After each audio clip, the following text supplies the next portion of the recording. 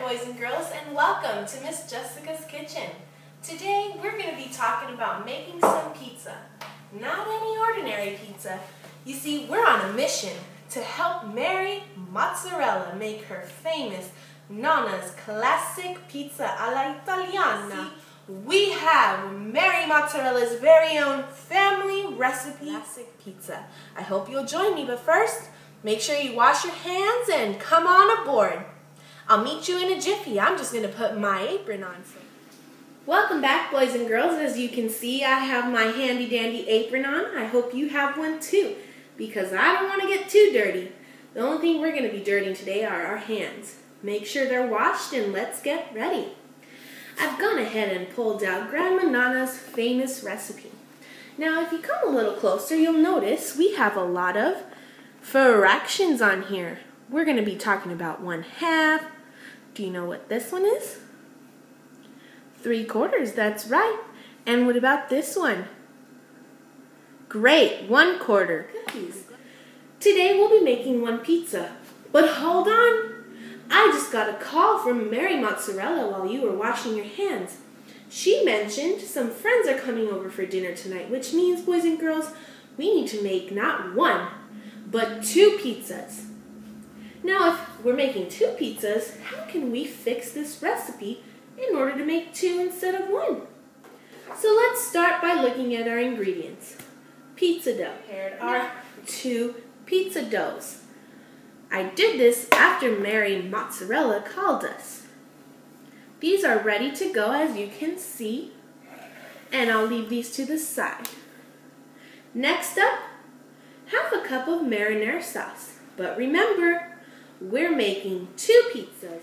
Hey, boys and girls, let's work together to find out how to double 1/2 to make sure we have enough marinara sauce for 2 pizzas. Now you have enough sauce for 2 pizzas. Okay, boys and girls, now that we have put the sauce equally on each pizza, remember, 1/2 cup per pizza, you want to just spread the sauce just a bit. Remember? Let's go back to Mary Mozzarella's recipe to find out how much cheese we need. Let's recap. We got the pizza dough. We added our marinara sauce. Next up, 1/4 cup of mozzarella cheese. See if you can solve this problem in Educreations.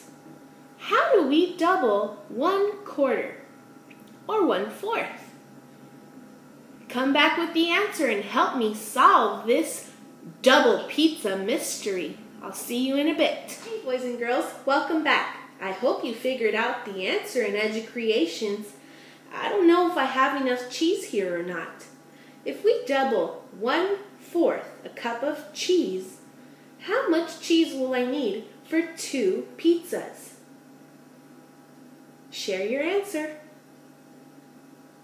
If you got 1/2 a cup, you are correct. Congratulations. Let me finish up shredding some cheese and we'll get back to our measuring cup. Let's see if I have 1/2 cup. Go ahead and dump what you have in your measuring cup. Let's see. Where's 1/2 cup on this measuring cup? Right there. Perfect. 1/2 cup. Now remember, each pizza called for 1/4 of a cup. So make sure to distribute all of this cheese over both pizzas. Let's give it a try. My pizzas are here, and now we're going to top it with some yummy mozzarella cheese. I'd say that's about 1/2. I like to just sprinkle over the top. Now, I've used about 1/2, which means this goes on the next pizza. Just sprinkle. Make sure not to sprinkle over the edges. Make sure every little corner gets just enough. Your pizzas should now look like this. let's go back to Mary Mozzarella's lovely recipe. We took care of the pizza dough, the 1/2 cup of marinara sauce, the 1/4 cup of mozzarella cheese. Now we need a 1/4 cup of pepperoni slices. Now, I would send you to Educreations, but we already figured out how to double 1/4 cup. Do you remember what 1/4 or 1/4 is if you double it? If you answered 1/2 cup, you're right. So I'm just going to get some slices and fill them in my cup, just like this, making sure that it reaches about 1/2 cup. Now what you want to do is make sure you separate the pizza slices and just place them on your yummy pizza. This is looking so yummy, I can't wait to bake it. Ready for you.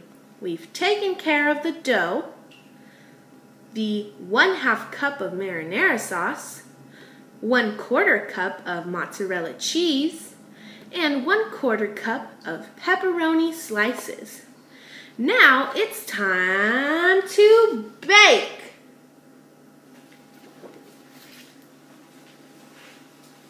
Look at our pizzas, boys and girls. You've done a great job. You should be very proud of yourselves. I'm going to go ahead and get this in the oven.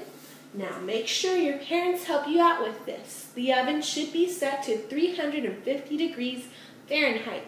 You're going to put your pizzas in there for about 20 minutes. Check back soon to see the progress of our delicious Grandma Nonna's Italian pizzas. See you in a bit. Congratulations, boys and girls. I just pulled out these 2 deliciously looking, beautiful pizzas out of the oven. Thank you for all your help. I'm sure Mary Mozzarella is very thankful as well. Hope you make some pizza with your family some night. It's not that hard, and you'll learn a lot about fractions. Have a great day.